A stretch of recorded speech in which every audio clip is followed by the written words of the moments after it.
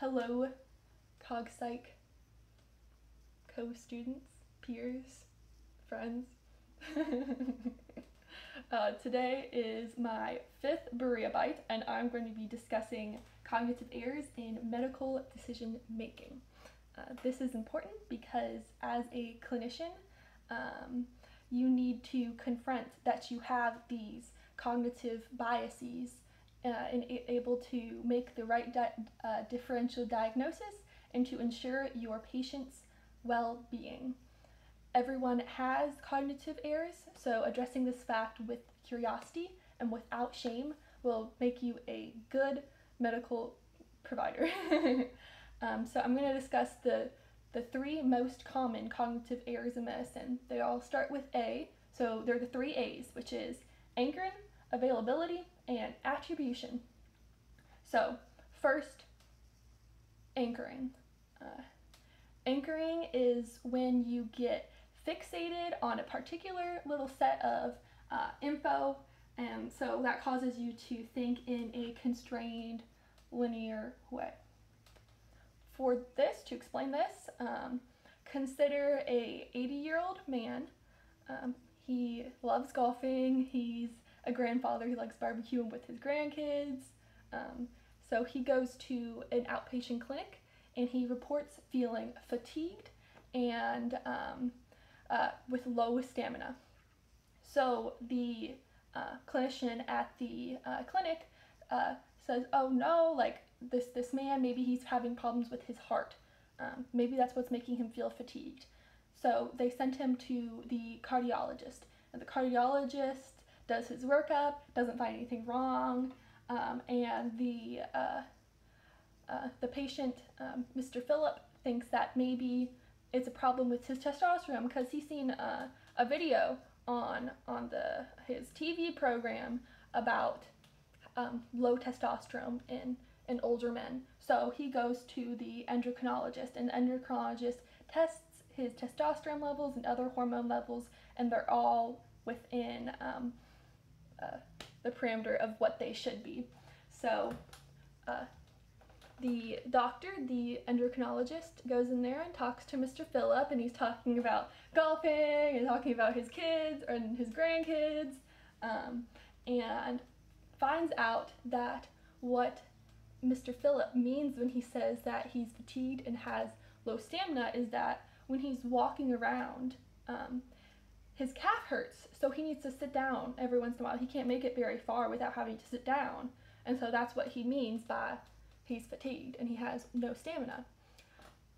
Mr. Phillip, if you review his chart, he just had knee surgery a couple months ago, so it's probably a result of that, or it's better being dealt with by PT rather than by these other specialties.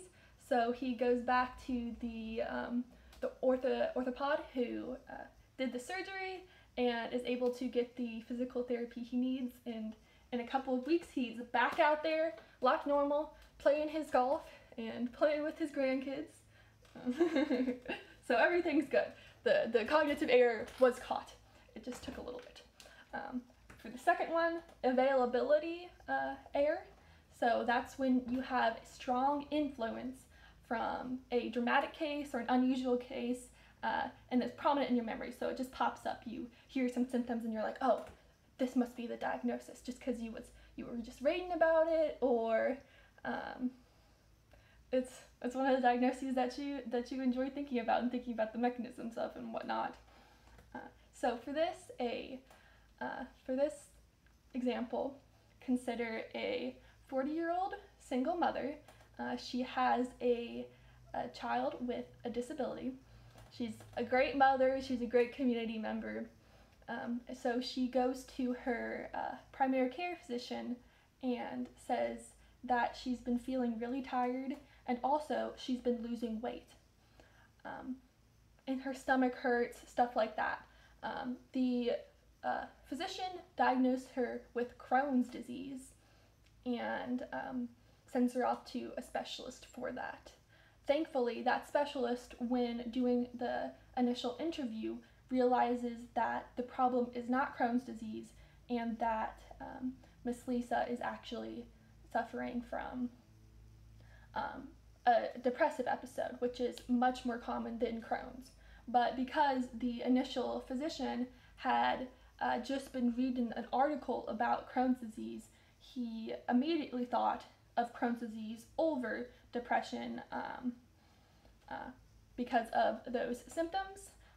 Thankfully, it was caught in time. She was able to get the treatment that she needed, which is good because she was actively suicidal. So in this example, all is good too. The error is caught in time. Number 3 is attribution error, and that's when you attribute findings to characteristic of the patient, like a social characteristic or how they look, and fail to consider this piece of information to be misleading. So for this example, let's think of a 20-year-old college student. Let's call him Bob. Okay, so Bobby, he goes to the university clinic and he complains of unspecified pain. The nurse practitioner who is seeing him looks over his chart and sees that he has a history of substance abuse, so thinks that Bobby is seeking pain medication. So she kind of berates the young man and starts asking him about his alcohol use and his marijuana use, and if he had a problem with pills, so asking him about that. And this young man's embarrassed, so he leaves and he doesn't seek any further medical care until he gets a lot worse. He ends up having bone cancer, and he dies several months after his graduation date. So in this case, the cognitive error was not realized. So in medicine, that can have really terrible effects if you're not evaluating your biases. So I'd like to pose a question to my forum mates. Have you or a family member experienced misdiagnosis or misunderstanding from a medical provider because of any of these errors I discussed today? And to conclude, I'd like to say that the existence of cognitive errors does not mean that medical providers are lacking in morals or mean that they're bad at what they do. Everyone has cognitive biases, everyone has errors in their thinking. It's a direct result of just being a human being. So denying the existence of these errors in everyone, in yourself, and in the system as a whole is unethical. So I hope you enjoyed this video, and I hope it gave you something to think about.